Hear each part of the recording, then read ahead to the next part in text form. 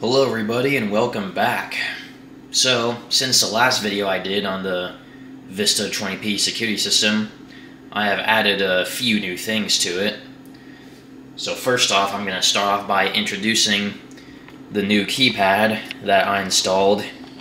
I mean, I know what you're thinking right now. This looks like the exact same keypad as the one in the previous video. But this is actually a different model. This is actually a 6160 RF keypad. So it has an RF transceiver built into the keypad for use of wireless zones. And there are also some other noticeable differences about the keypad as well. Maybe not visually, but for example, hitting a button, you see it sounds a little different there, doesn't it? It's like a slightly higher pitched beep, and the beeps, I don't know, they sound a little bit more compressed, I guess. And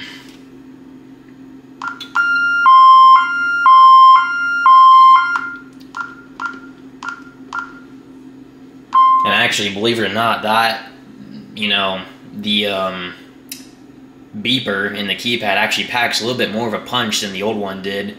It's just a much deeper beep, I guess is what I'm saying here. Anyhow. Well, first we have to let the alarm process clear itself up.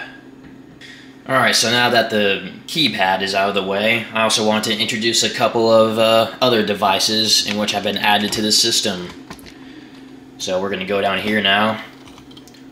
So to start off, this is a Honeywell, I forgot the exact model. Let me actually go find that real fast. So I finally found the box for it. This is the box for it right here. It's a Honeywell 5816 wireless door / window contact. And it's advertised to be a high security wireless product as well. So, I mean, there's not really much to explain about it. I mean, it's wireless, so obviously meaning instead of hardwired, it operates wirelessly and with battery power instead. So, just a quick demonstration here. And yep, you see now the system's faulted. And we're gonna put the magnet back. And there we go. Now the second thing, oops. Yeah, now the other thing I wanted to demonstrate that I got, let me actually get the box for it first. Yep, a Honeywell 5834. It's a key fob remote that can wirelessly operate the security system. So here it is right here. Just looks like a, kind of like a car key fob, doesn't it? But yeah, has different functionalities on it, like arming, oops, focus, arming right here, disarm, arm stay, and then that's actually a medical panic right there. So, let me just do a brief demonstration real fast. Focus, right here, focus right here, come on. There we go. There we go. Now we just made it arm to away using the remote. Now we're going to disarm it when I get it to focus.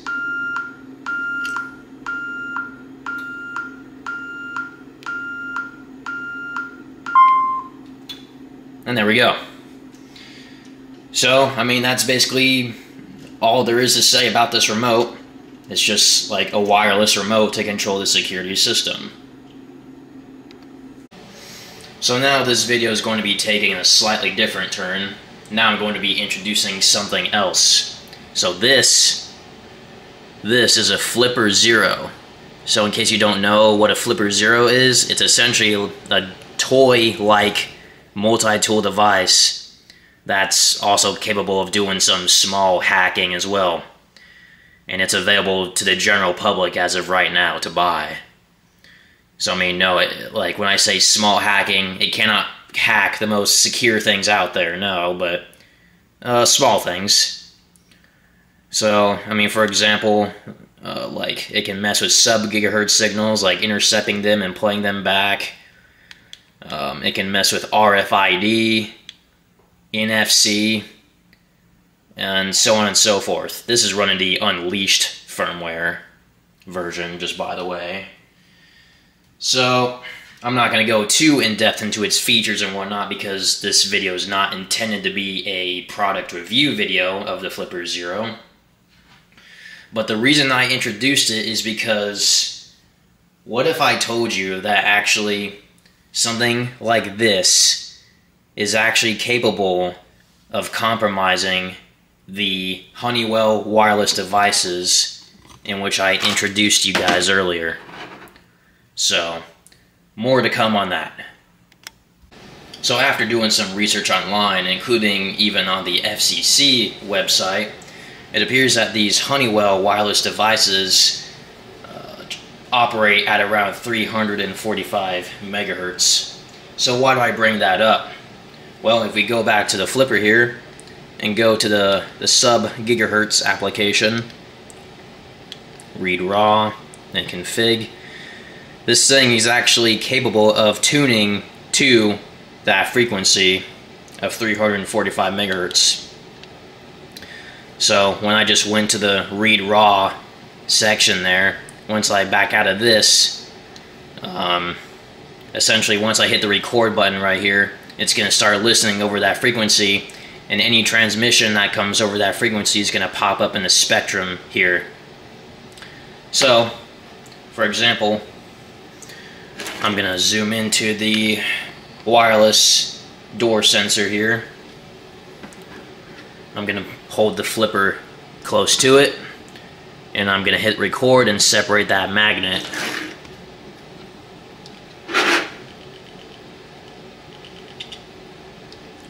And yeah, you see that?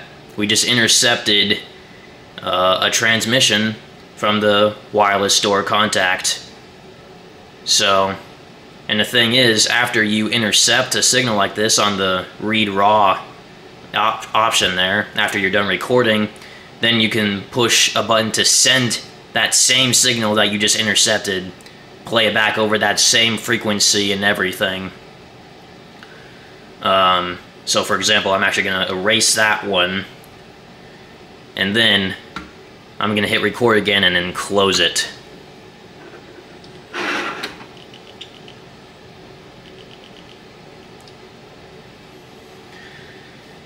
So, yeah, I just intercepted now the signal for closing. So I can mimic this signal over that frequency and essentially make the keypad think that it is now closed. I mean, granted though, this is not a very clean recording, so I'm going to have to get a more clean recording. So stand by, I'll be right back. I might even have to take the sensor apart and put the flipper right up to its antenna to get a clean recording of it. Because granted, the radio antenna inside the flipper is not the strongest thing out there. But yeah, anyway, I'll be right back once I get a clean recording here. Alright, so I'm back, and I got a cleaner recording of the closing transmission signal from that wireless magnet there. So, looking down here, yeah, it's currently still open and apart, and last time it transmitted to the RF receiver that it's open. But watch this. So, yeah, I have a cleaner recording of the closing signal. So watch this once I transmit that over the same frequency.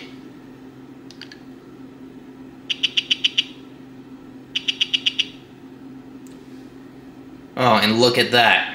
It is now ready to arm. It thinks it's closed now. So, I'm also going to transmit another signal again, just an opening signal, and try to keep this more in focus this time. Come on.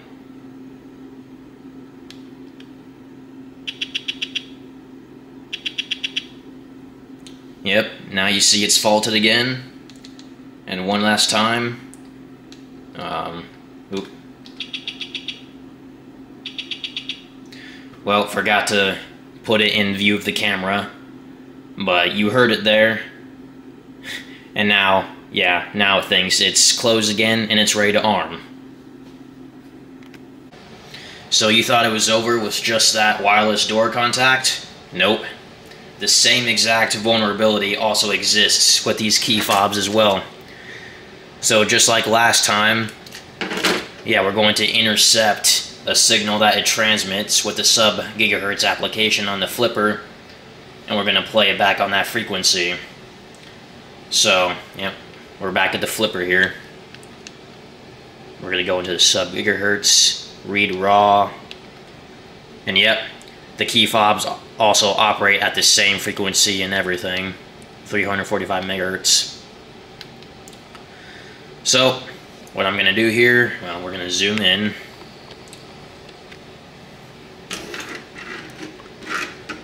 So, yeah, I'm going to record on my flipper and then push a button on the key fob remote and intercept the signal it transmits.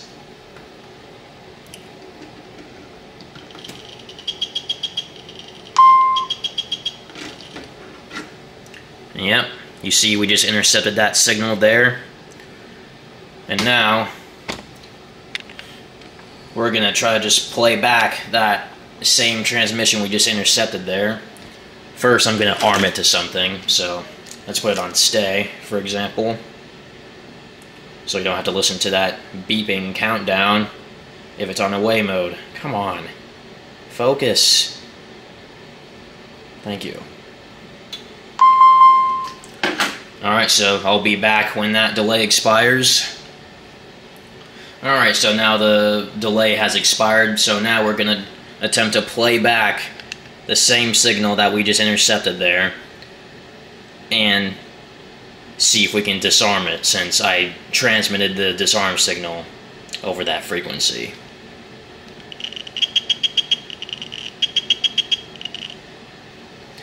Sometimes it works, sometimes it doesn't.